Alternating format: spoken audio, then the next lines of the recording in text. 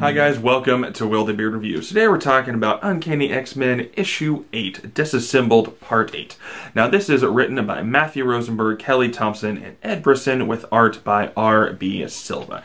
Now, last issue we saw that X-Man and the four younger X-Men, Glob, Rockslide, Pixie, and Armor were sucked into the Age of Apocalypse timeline, that alternate timeline from way back in the 90s, pushed there by Legion at the end of issue 6.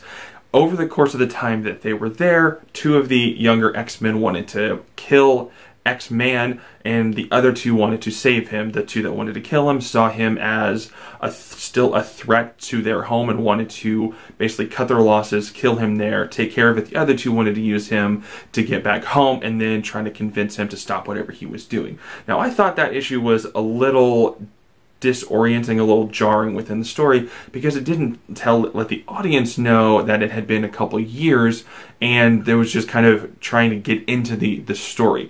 This issue, however, the first page of it picks up right where that one left off, but the rest of it is the other X-Men still fighting the other three horsemen of Salvation, Blob, Magneto, and Omega Red. And what's really cool about this one is I think it retroactively makes issue 7 better. So while they're fighting it, again, for the first half of this issue, I thought it was fairly disorienting. Within the story, I didn't know how much time had passed. I thought as much time had passed in that timeline as had passed in the Age of Apocalypse timeline. Come to find out, that was not the case. Right after Legion pushed those 5 characters into the Age of Apocalypse timeline, this is all still going on. We find out that those 5 characters are not actually in that timeline. They are in a mental space within Legion. He pulled them into his head, and they have lived almost a year in the span of 5 minutes. And it's a heartbreaking moment when we find that out, because Hisako, Armor, is getting into it with Bishop, and she's like, do you guys finally, decide to come and get us? In this time that we've been here going through hell, we've, figured out that, we thought we were heroes, but we're X-Men. That just means that we're soldiers, and soldiers fall. And she lists off some other X-Men that have fallen. And you can tell that it's hurt her. She is a damaged person, having to come to the realization that they, let this happen to them and didn't come after them, because to her and to them it's been a year.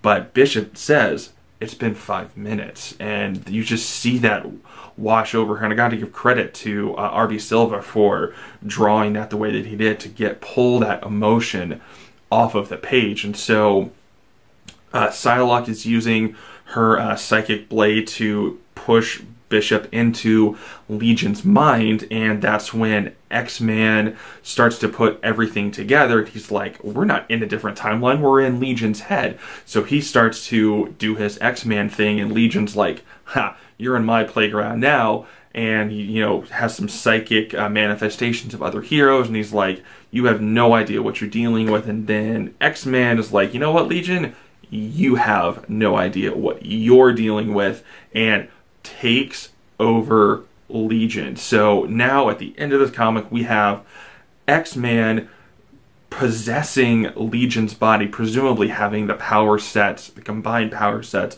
of both of those characters. So wow, like I said, I thought issue 7 kind of went off the rails a little bit and kind of detracted from the overall story. But with issue 8, I think issue 8, the story that they tell, the way they circle back around to what they did in issue 7, brings that story home, makes it more powerful, more impactful.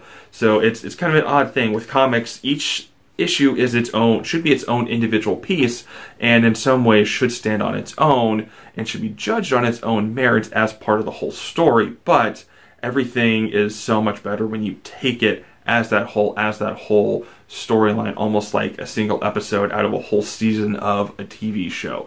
So guys, I loved issue 8. I thought it was rocky at first, but once that story came full circle, I think issue 7 and 8 really need to be read back to back, read right together. Just another reason I'm very happy that this story in this series is being published weekly right now, so everyone you got another piece of that story. Honestly, I'm gonna miss it a little bit when Uncanny X-Men goes to bi-weekly, I believe. I don't think it's going to monthly. I think it's going to bi-weekly or every other week. So I thought this was a great issue. Had a lot of good emotion, a lot of good impact. Sets the stage for the final two issues, issues 9 and 10. That should be explosive. It should be amazing, and I can't wait. Again, super happy that it is weekly. Just gotta wait another week to get issue 9 and 2 weeks to get issue 10 to see where this whole crazy story takes us. So guys, what did you think about this issue 8?